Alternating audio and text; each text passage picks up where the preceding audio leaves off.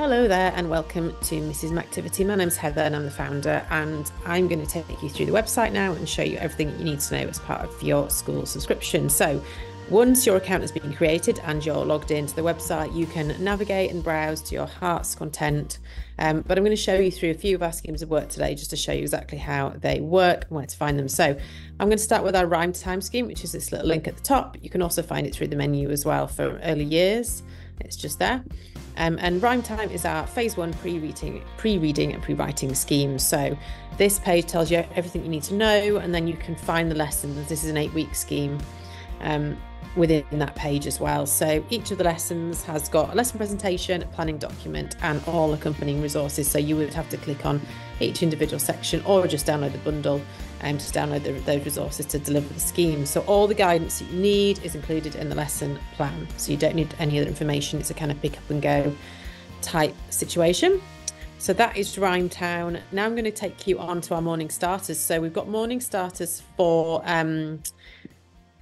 all year groups. So you would click on the year group you're working with, and then, so say it was year 2, and then you would download the morning starter. So there should be a morning starter for each week of each half term. So at the moment, obviously we're in the spring term, so I've got those at the top, but in the autumn term, you can find those as well. So those are in there. If you're in early years, they're slightly different. They're more like morning jobs. So there's if you look in these here, there's like a list of the activities for the children. So the idea is that children are split into groups, and then each day they do a different job.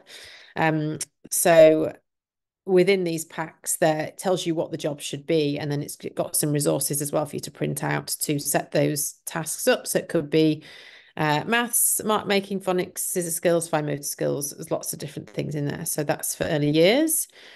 Going on now to provision. So we've got our Mr. C's provision range. So again, we've got 6 per half term. So we've got 12 for the autumn term, and there will be 12 for the spring term as well. And those are in there. So those are for early years, and they've got a range of kind of like themes and different topics and everything like that. So you don't need to follow them in the way that we've set them out. That's just for ease. You can do them in whatever order that you want to. Obviously, Christmas one, you'd probably want to do it Christmas.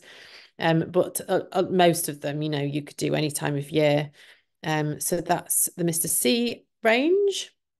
Then going on to our SPaG scheme. So again, you would find this at the top, but you can also browse through the menu as well, and it might be easier to do that.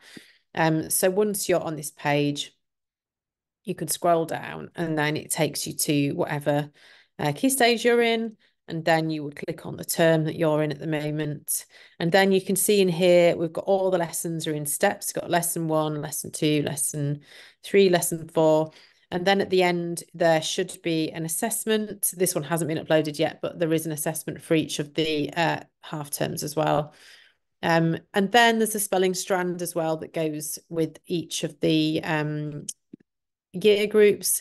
So the spelling strand, it's got the overview of what spelling should be taught, and then the activity card, spelling list. So this should help you with spelling tests and things like that. And it's also got some handwriting activities that link the spellings as well, dictations, and as a PowerPoint and a writing sheet. So that's the SPaG scheme. If you actually go into one of the SPaG lessons, again, you can download the resources separately. So you've got the presentation, the activity, and the worksheet. So you can download one thing at a time, whichever you need. So that's the SPaG scheme. And then going on to our math scheme. So again, you can either choose to click on the link at the top, or you can go from the menu. So I'm going to look at the early years of reception math scheme, just to give you a bit of an overview of how that works. It is slightly different. So the math scheme for early years, again, you can download everything separately here. The lesson plan is the main thing, because that tells you how to use the lesson presentation. And then you've got the accompanying resources as well. So that's obviously very, very popular. That's early years. And then for the rest of the year groups, again, you might want to just browse this way. In fact, I'm going to do length and perimeter. So here you've got all the lessons are split down into weeks. So you've got week, because this is the blocks, it's the week of the term rather than the week of the block, if that makes sense. So here we've got one of the lesson packs here. And again, you can download everything separately here. You just click on whatever you want. And then once you finish that block, you've got the assessment as well, and then the revision mats. Some of the blocks have got knowledge organisers as well, which will help you. And obviously these mats here you can use for consolidation or even as the morning starter or as part of your assessment as well.